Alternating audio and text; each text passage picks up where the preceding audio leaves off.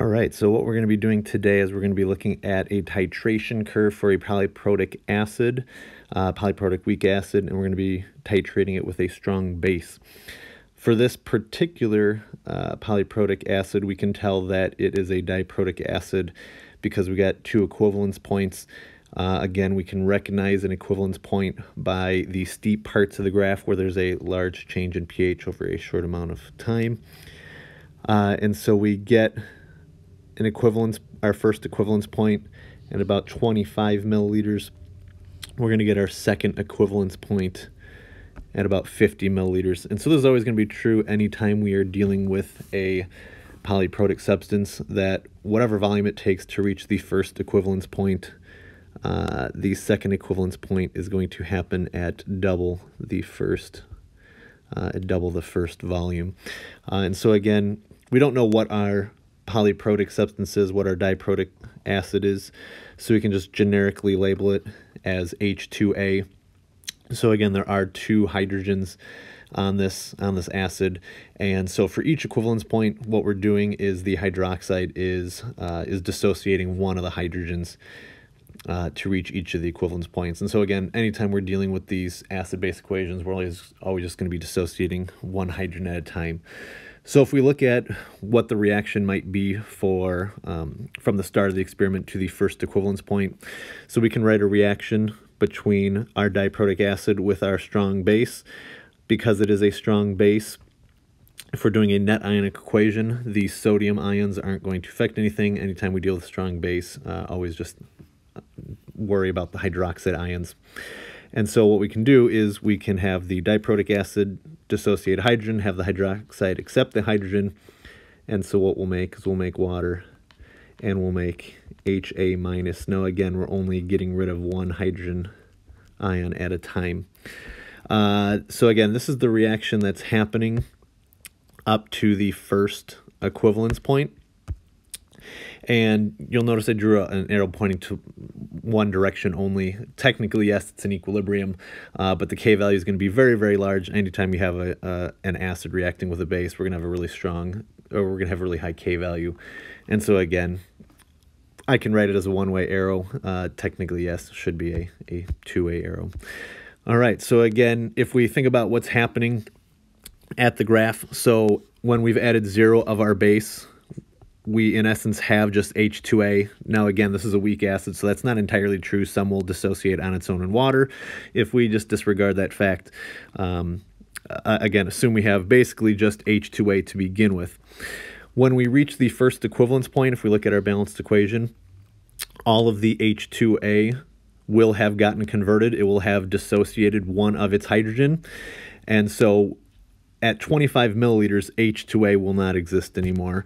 So all of it has been converted into HA minus. So again, if we think at 0 milliliters, we have just H2A.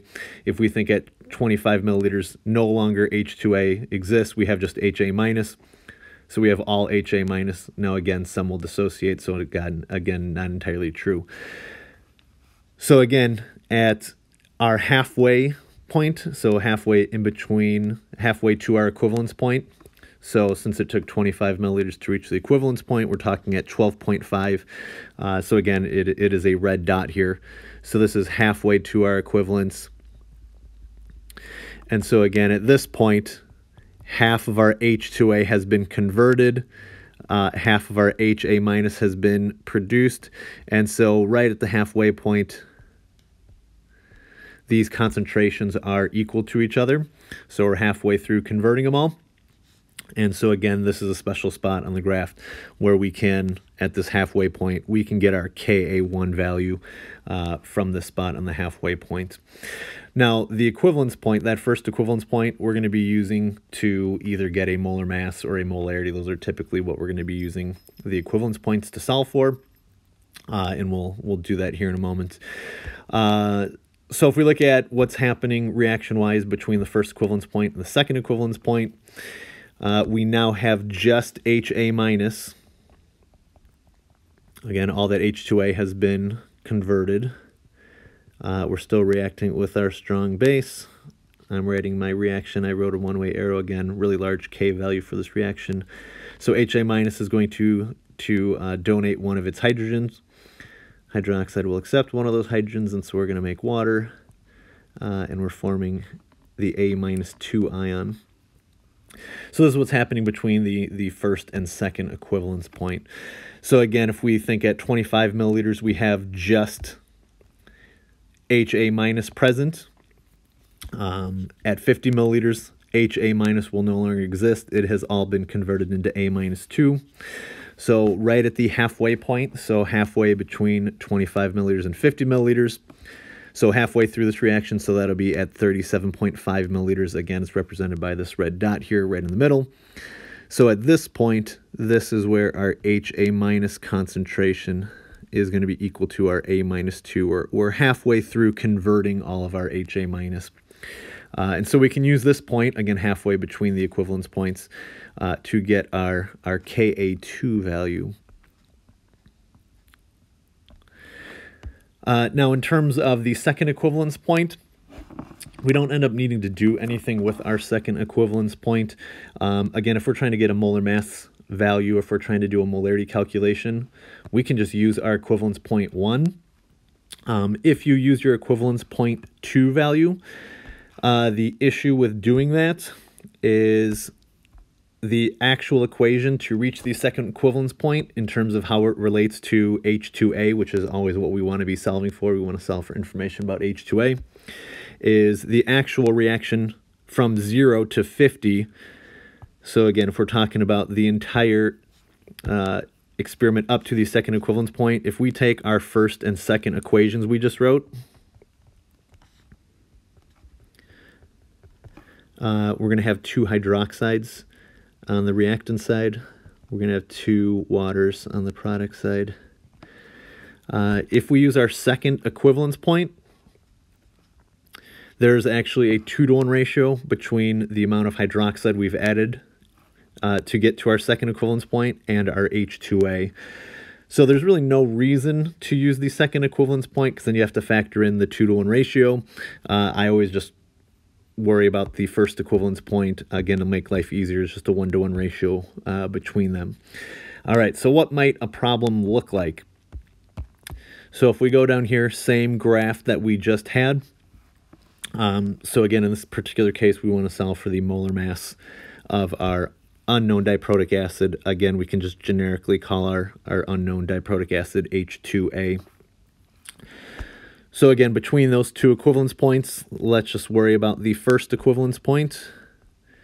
Again, no need to deal with the second equivalence point. So again, it took 25 milliliters of our strong base in order to reach our first equivalence point. And again, so what's true at our equivalence point is the moles of our acid is equal to the moles of the base that we've added. So again, our acid being H2A, and our base being the sodium hydroxide.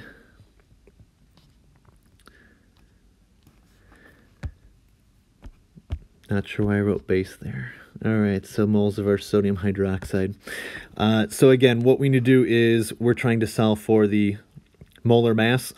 Molar mass of our acid, how can we have an equation that deals with molar mass? If you are unsure, there is an equation on our equation sheet, which is moles are equal to mass over molar mass. In terms of moles of sodium hydroxide, we have a molarity and we have a volume of sodium hydroxide. How can we deal with quantities that we have? Again, on our equation sheet, molarity is moles over liters. So if we rearrange that equation, our mole amount is the molarity times liters. Now, in some problems, we can get away with not converting our volume into liters. And this is not one of those situations. We don't have a second volume unit that we can cancel out the first volume unit with.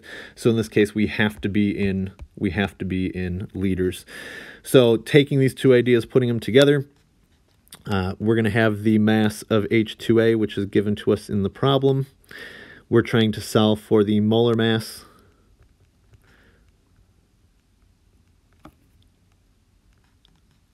of H2A.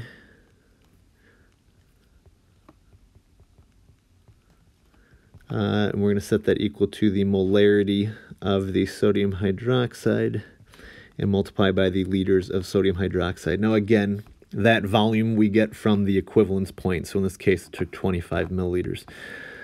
So just finishing this problem up, the mass in the problem was 0.915 grams. We're trying to solve for that molar mass value. The molarity of the base we were using was 0.5 molar. The sodium hydroxide volume was 25 milliliters. We can't use milliliters. We're going to have to divide by 1,000 and get to liters. So if we rearrange this equation, we're going to take 0.915 grams and divide by 0.5 molar times 0.025 liters. And doing that math, we get 73.2 grams per mole. So that was us getting the molar mass using the equivalence point.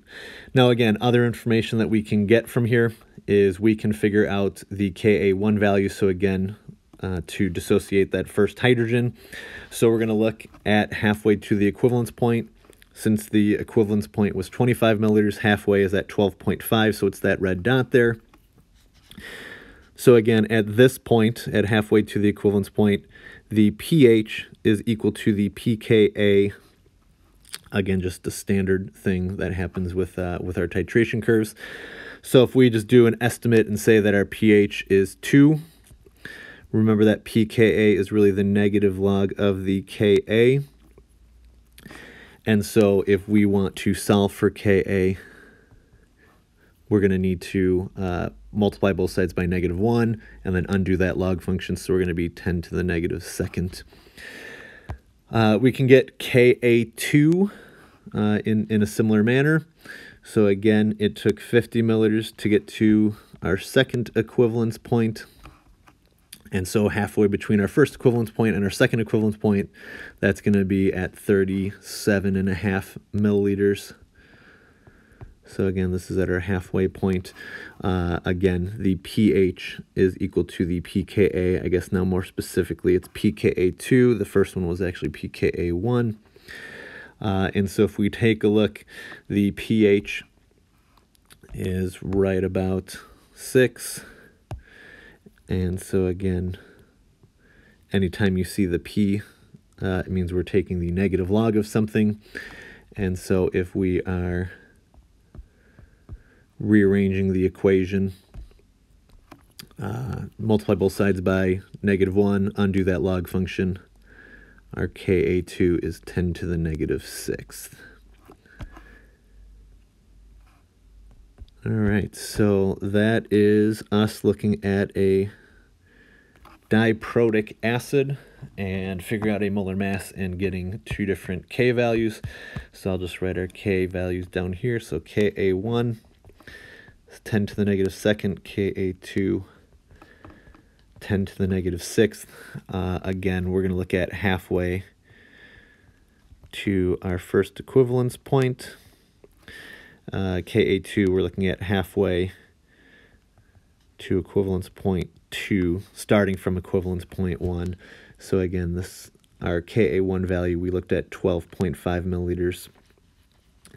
Halfway to our second equivalence point, we're looking at 37.5 milliliters. All right, that should be it.